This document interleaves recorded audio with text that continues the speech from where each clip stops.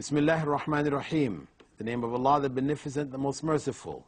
I'd like to welcome you, dear viewers, to our series, Contemporary Issues, in which we continue to look at the variety of issues which face the Muslim world today, which are part of the thoughts of the world in general, where the non-Muslim world looks at the Muslim world and questions the practices.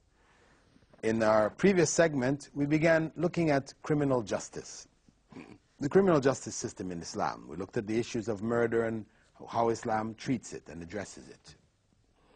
In this segment, we're going to be looking at theft, the issue of what to do when somebody steals.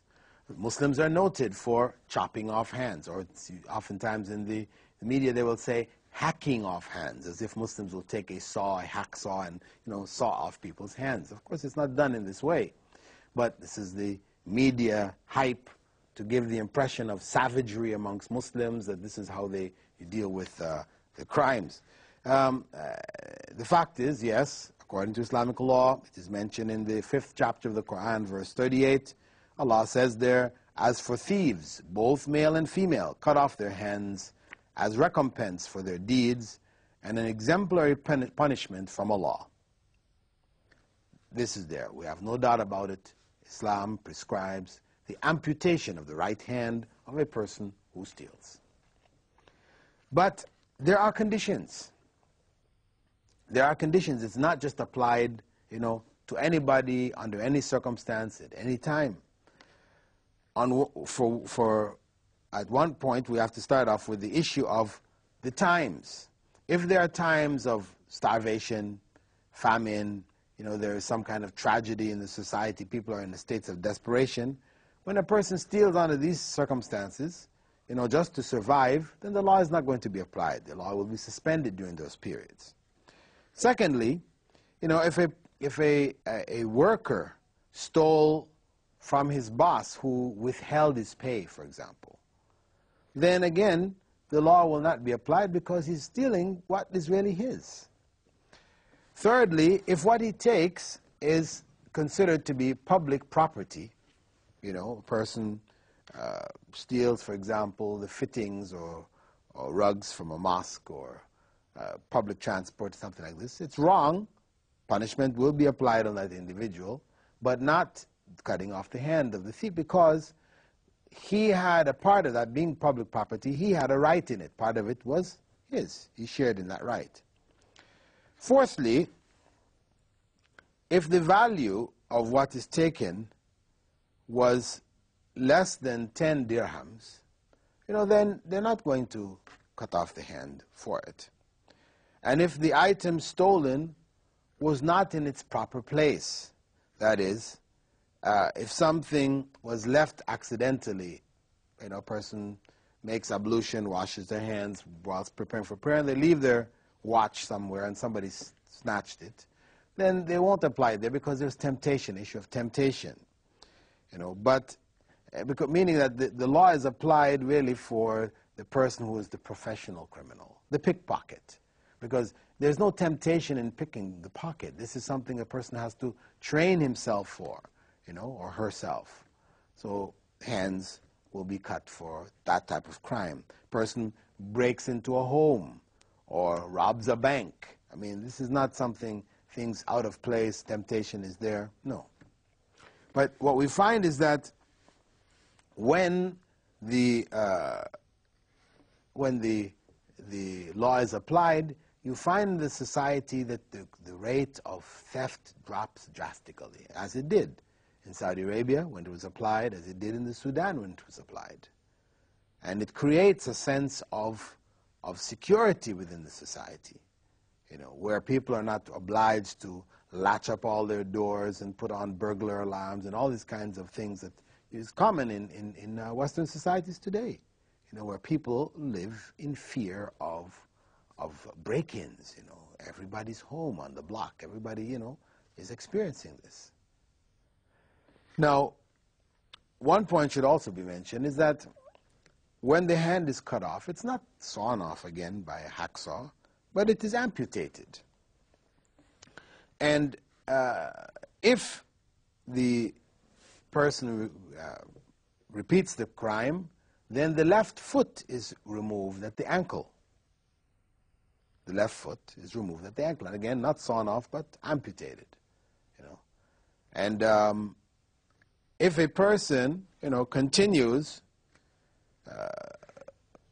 crime even after all of that, then the law does permit his execution, because this is obviously a criminal who cannot be reformed. There's no chance to stop this individual. Only thing is to put him down like a wild animal who just, is a danger to the society and just no way of controlling it. So that individual his life is taken for the protection of the society and the security of the society as a whole. And as I said, the punishment, of course, it may seem very harsh, but it carries with it, as Islamic punishments carry with them, deterrent value. The idea of losing one's hand. It is something which will cause a person to think twice.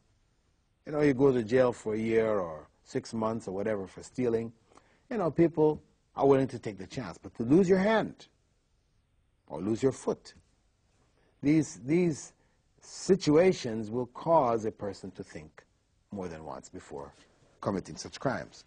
Now, another area of criminal punishment is that for adultery and fornication, where Islam prescribes for adultery stoning to death, for fornication 100 lashes. And one point to note is that the application of these laws, whether it is cutting off the hand of the thief, or whether it is executing the murderer, or stoning to death the fornicator, or 100 lashes for one who was not married, who was involved in illicit sexual relations, these are done publicly. The law prescribes that people from the believers should be present to observe it. Not for entertainment. The idea is not for entertainment of the public, but for them to see Allah's laws in application.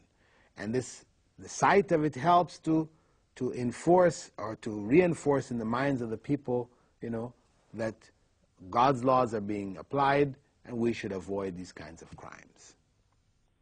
And Western law used to be applied that way also. It used to be applied publicly. The criminal was executed publicly. However, when it shifted to punishment done inside of a dungeon, inside of a prison, nobody sees it, it's only a statistic in the paper, so-and-so was executed for this crime, then it doesn't have that deterrent effect that it would if it were done publicly. Of course, it still has some, but the impact is not as great. And this is why this is a condition for the application of Islamic law, that it be done publicly. Now, when we come to the issues of fornication and adultery, and the West's attitude towards Islamic application of these laws, they look at this as being really outmoded. How to do this in these times? The reason for this is that there has been a change in moral standards in the West. Where the president himself of the country, presidents of these countries, may be known for adultery and fornication. The society accepts it. It elects them knowing these things. You go back 20 years ago, 30 years ago, it was inconceivable, that a president in these countries or prime ministers, could be elected or could become head of state knowing that they were involved in these kind of things. However, in our times, with the change in the morality of the society, this has become acceptable. It's become a norm. So naturally, in a society where adultery and fornication have become norms, they're accepted, nobody questions it, it causes the breakup of marriages and things like this. However, it's been decriminalized. It's no longer a crime because it's consenting adults. Consenting adults are involved in it, and this is the principle which governs the rightness and wrongness of sexual relations. As long as they say, it's between consenting adults, then really the society has no business to punish them or to be involved. To punish them or to get involved in their affairs is on the basis of religion. It's religion which says, no, this shouldn't take place, etc. And according to Western systems now, they're secular. which means that religion has no place to play in the application of law. So, with this kind of an attitude, where we are evolved beings, our great-grandparents were monkeys, well, the monkeys don't have any problems in fornication. We don't even see issues of adultery because they don't get married. So why should we be making all of this? I mean, it's something which we have introduced. We're really only animals anyway, so no big deal. So the idea now of punishing somebody for this is something abhorrent in many Western systems. I'm not saying that every single individual in the West holds these views. In fact, there are many people in the West who are very much saddened, sickened by the changes in the moralities of the society. But I'm just talking about the system and as it is portrayed through the media and through the international political systems, whether it is through the UN or whatever.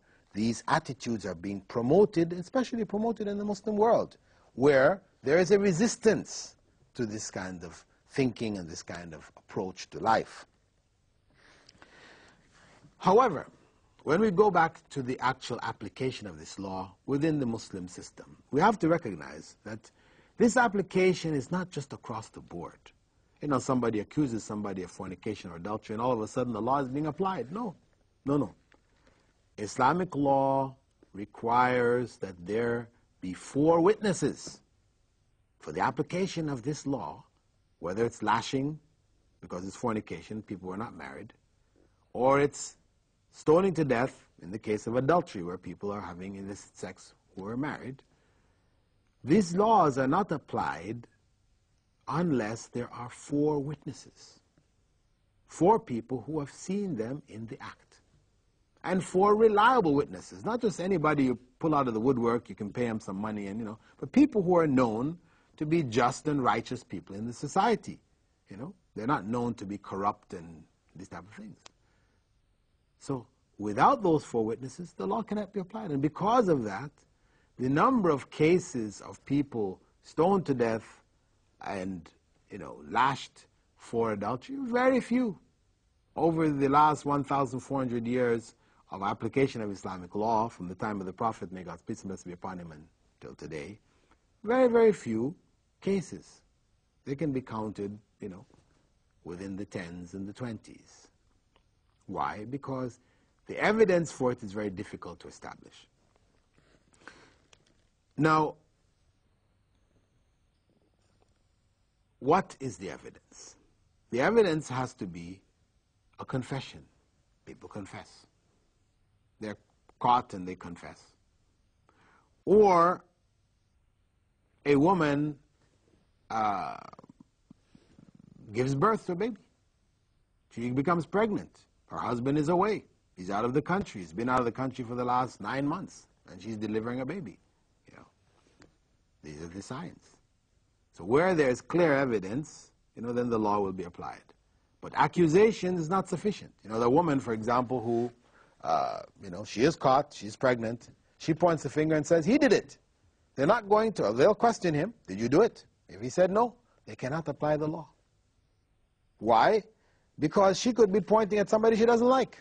Maybe it's not that person at all. But, the person who was involved, who she loves, she wants to save him, but there's somebody she'd like to get back at, and so she says, he did it. And in fact, he didn't. So these kind of accusations, not acceptable. In fact, from Islamic law perspective, if you accuse somebody and you don't have these witnesses, then you are lashed 80 lashes publicly. So it's considered very serious. Sexual slander, to slander somebody saying that they've committed adultery or they committed fornication, is very, very serious. If you don't have the evidence, then according to Islamic law, you have to be silent. Now, in a case where a husband or a wife catch each other in the act, they don't have the evidence, then they can raise their case before the court and their marriage can be dissolved on the basis of it. Right? But the law will not be applied of punishment to either party unless the evidence is there, unless there's a confession, there's a pregnancy, or witnesses. So basically, the law is a deterrent. As we said, it's rarely applied, but it's a deterrent, something to discourage people. And as a result of that, you find that the rate, is quite low in Muslim countries in general. I mean, when we go back and we look at public displays of affection, which have become a norm in Western societies, where people hold hands, they kiss and hug each other publicly in the society, and you know, I mean, you go to a park, etc. in the West, I mean, you don't know what you could find happening there. You go there with your family, sometimes it's very embarrassing, you know, because this has become a norm. People don't feel anything wrong with it, you know. Shaking the hands of your guests, female guests, his man comes with his wife, shaking her hand, even kissing the wife of somebody else. I mean, it's considered part of normal social, you know, etiquette in the West. Whereas from an Islamic perspective, this is discouraged. It's discouraged, strongly discouraged. Why? Because these kinds of interactions can lead to corruption, you know. And we have people, especially people getting together, you know, in states where they're involving using alcohol, things like this. It's very easy for the limits to be broken. There's a case a few months back, you know, of a couple, a man and a woman. They met each other. They're flying from New York to London. They didn't know each other. They happened to be sitting next to each other in business class. You know, they have a few drinks. Next thing you know, they're involved in these activities, cover themselves with a blanket. People around them are saying, stop, stop. You know, the stewardesses are coming, stop, stop, don't do this. So they went on through it. Of course, when they arrived, they were arrested. But something like this, you know, public, you know, sexual intercourse in public in front of people like this, I mean, this happens. I mean, this, because of this relaxation, this moral decadence which has spread, you know, where these kind of practices, you know, though maybe objected to in this instance, but people are going to movies and watching this. I mean, this is the movies are promoting this. This is, you know, fornication, adultery is the norm for moviegoers today. So if people are constantly bombarded with this as being a norm, the movie stars are doing it, you know, and they're portraying people from all walks of life. Common people, normal people, but everybody seems to be involved in one way or another in fornication or adultery. And this is what the movies are telling us. Then, naturally, people will be encouraged in their personal lives to be involved in such practices and activities. So, Islam looks at the family structure as being very important. As in the case of theft and the cutting off the hands of the thief, security of the society is looked at as very important. In fact, the thief who is involved in armed robbery, according to Islamic law, that person can be executed. When you take out weapons against the society, there's a danger. You're creating a major security threat. In those circumstances, such people may be executed. Rape, you know, weapons are taken out and people are forced. It's death. This is to keep this kind of harm from the society and maintain a level of security. Similarly, for the sake of the family, protection of the family. Family is the core of the society. Once that breaks down, you're finished. So in order to protect that family, the laws are very strong. Islam encourages, you know, marriage early. It permits polygamy. You know, all of the things that are there. Divorce is not inaccessible. So where people have problems, etc., these things can be worked out. There are other options for them. So beyond that now, any kind of illicit sex from Islamic perspective is considered a grave crime. And as such, the punishment is very, very grave. And I should mention, as we close, that the punishment for adultery is not something which Islam introduced, meaning the Prophet Muhammad ﷺ introduced it. This is found in Mosaic law also. It's been around. It's not something newly introduced. Islam revived it, brought it back to the forefront, and established it and has kept it alive until today, where in other societies it has been lost. The idea is now considered outmoded. With that, dear viewers, I'd like to thank you for being with us in this segment of our program, Contemporary Issues. I hope that some light has been shed on these issues for you, that you can better understand the Islamic stance in regards to these issues and how they are relevant today and how society still will benefit from it and will continue to benefit from it until the last day. With that, dear viewers, I'd like to bid you farewell. Assalamu alaikum wa rahmatullahi wa barakatuh.